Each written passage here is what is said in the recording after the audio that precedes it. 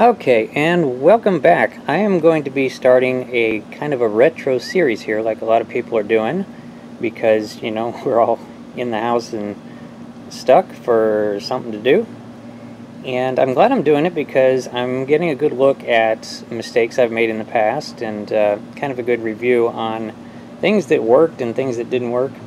And the reason why I'm going straight to this one, this of course is a 300ZX convertible. This was a, I think this was a Hasegawa kit, but certainly based on a Tamiya kit. The reason I'm going to this one is because a video that Chris just posted on his Hornet, the Hudson Hornet, where he was talking about having to cut the rear glass in exactly the shape of the opening. And that reminded me of this one. It's possible that a lot of you have never seen this one. The beginning idea of this one was to do a thing called a cloud or a fade or something. I can't remember what it's called, but it's really done in the tuner community, where you have a clear hood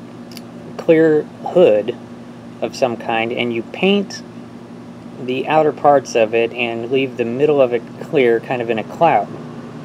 Now, of course, Tamiya, oftentimes their hoods or bonnets are molded in clear so you can see the engines, and this one was too. And I had done that. I got it sort of to work, where I painted it and then I had kind of used something to polish out the middle so that you could see through it. It was looking great until I let it set for 2 or 3 days, and then it clouded over and hazed, and there was no way to rescue it. It was a disaster. And so we decided to go with a window. So I cut this shape out of the hood, and then I just used a piece of clear binder to fill in the hole, so now you have a window to the engine. And I'll show you how well that went. And of course the issue is, how on earth do you do that? And I just did it by trial and error.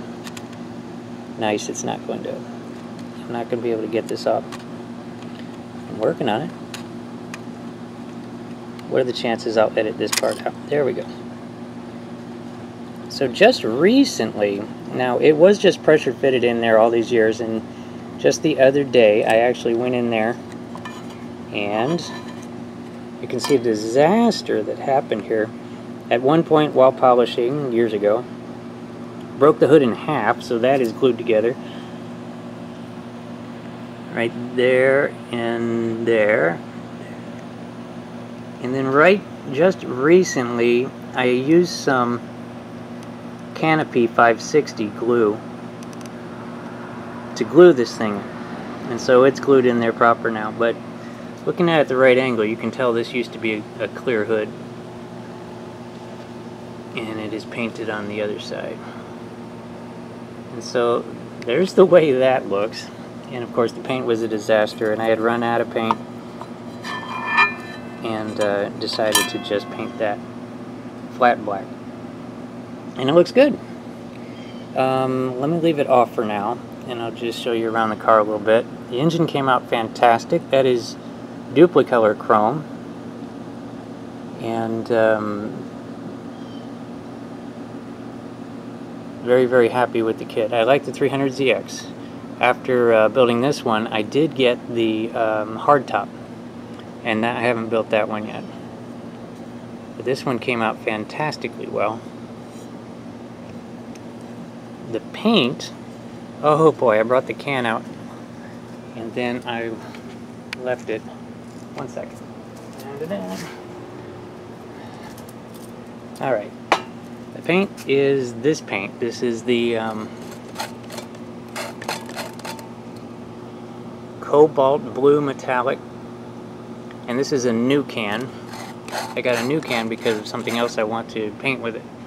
But that is the color that this is painted.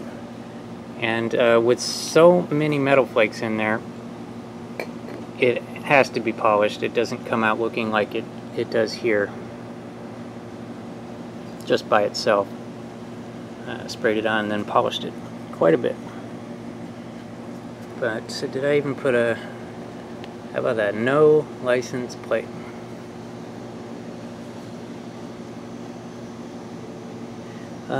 I don't think there's any particular dash detail.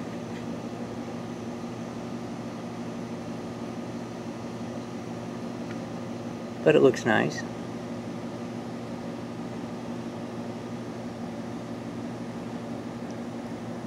Just now realizing the shifter is missing. Isn't that great? Okay. And now I will flip it over, I believe. I do highly recommend this kit, if you can find one. I think it's out of production. So let me flip it over to show you the underside.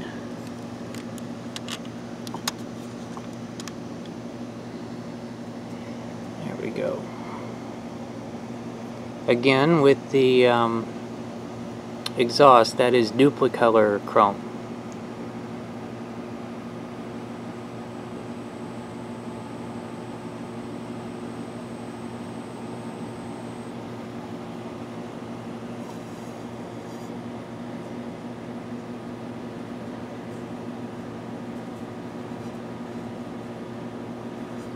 And this is what 300ZXs look like when they're up on their side.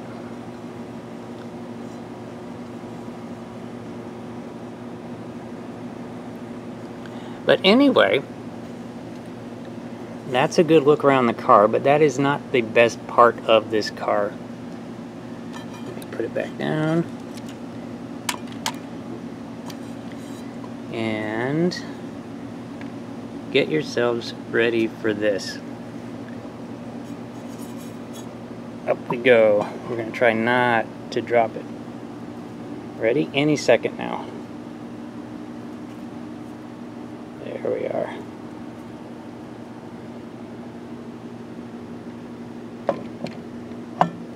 Yay, didn't drop it. Okay, so that is the cobalt blue in the sun.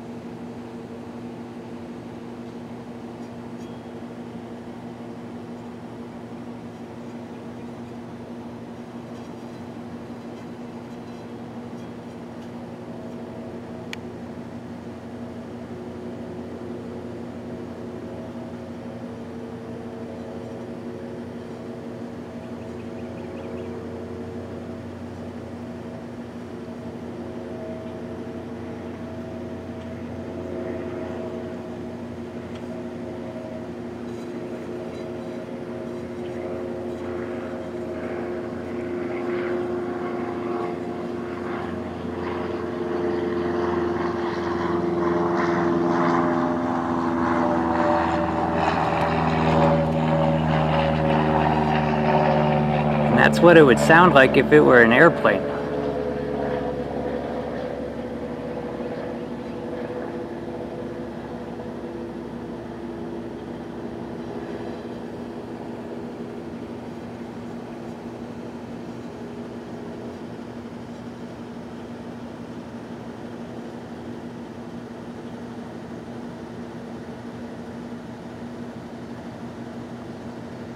I suppose I do need to put a license plate on it. What would be a good license plate?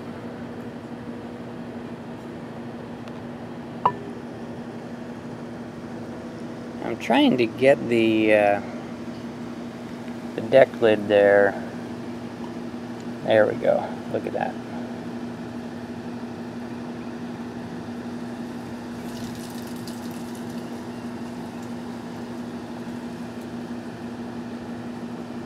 Now this car did have one of those crazy issues. You can see it on the door there. I think you can see it on the door.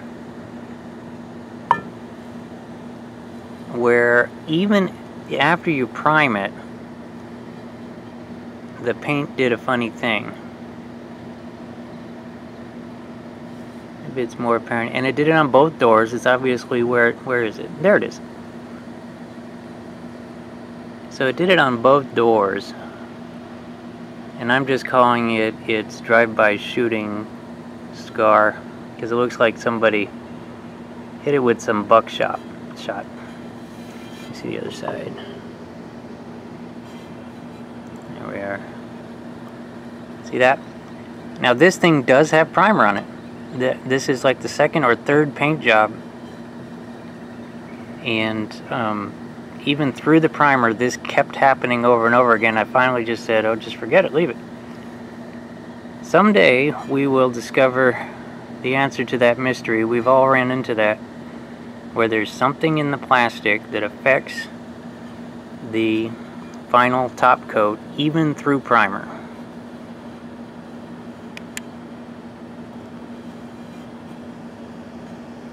But anyway, that is my convertible 300ZX, and I just cleaned it up a little bit and, you know, glued the window onto the hood and so on. Let's see what that looks like in the sun. Oh yeah, that's shiny.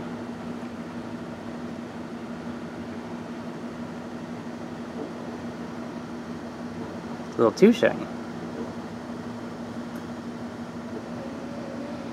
Anyway, there it is. I'll be doing some more from the back of the stash. If there's something that you all know that I have that you haven't seen in 10 years, let me know which ones you might want to see. Not the stash, but the cabinet. Yeah, the one that comes to mind is the Corvette America. Might be awesome. I don't think I've ever seen that one out in the sun. Maybe it'll be, that was a burgundy metallic color. Anyway, appreciate you watching if you're still here. And y'all have a good one. Yeah, how fast will it spin? Pretty fast.